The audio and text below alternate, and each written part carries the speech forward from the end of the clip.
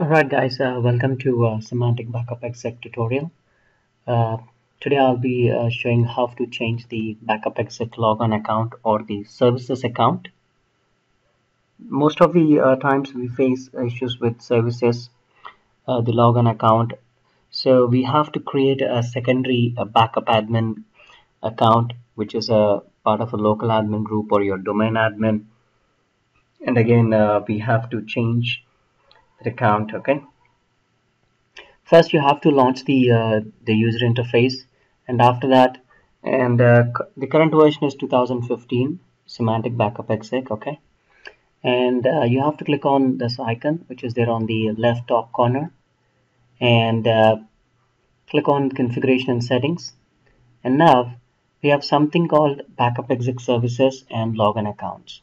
Okay, click on Logon Accounts. Click on Manage Logon Accounts.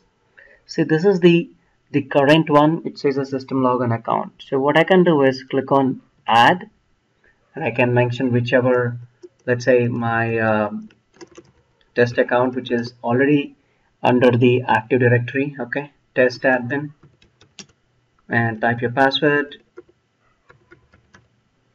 and retype your password and mention whatever it is, and you can select this is my default account, uncheck this is a restricted logon account. Okay, and then it will become my default account. Once you click on OK, it will change. All your backup jobs, all your services will use this as a default login account. So this is where you will change the login account management.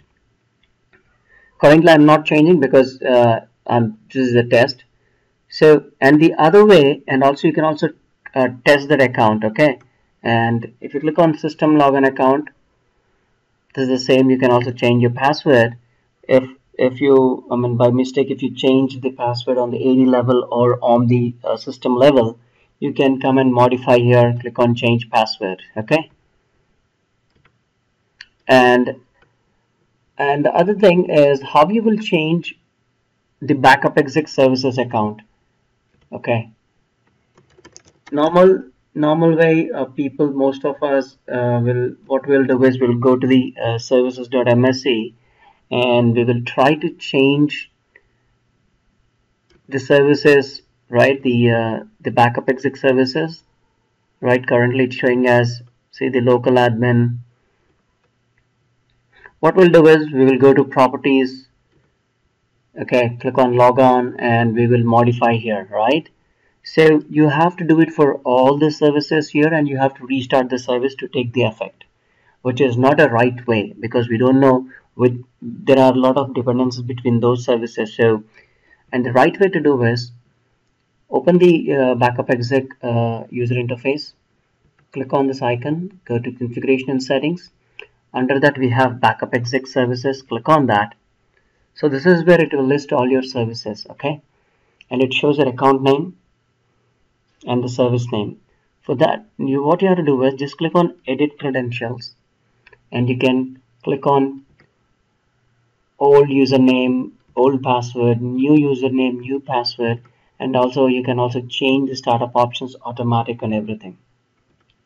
Ensure that grant required rights to service account, this should be checked. Okay, and once you change it, click on OK. You have to restart all services here. Okay, then only it will take effect. So this is the right way to actually change the account on the backup exec services.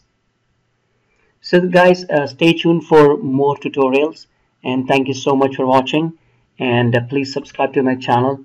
Thank you and have a nice day.